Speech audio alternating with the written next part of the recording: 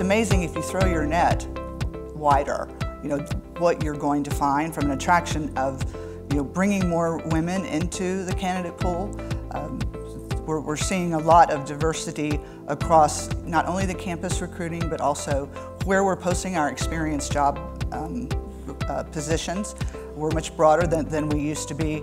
As an example, at Georgia Tech, we've always done job fairs, but now we're being very targeted in making sure that we are inviting the Society of Women in Business, the Society of Black Engineers, and on the experienced hire, we are now posting our jobs, as an example, on the Veterans Board as well as the LGBT. And the candidates that we're getting are amazing.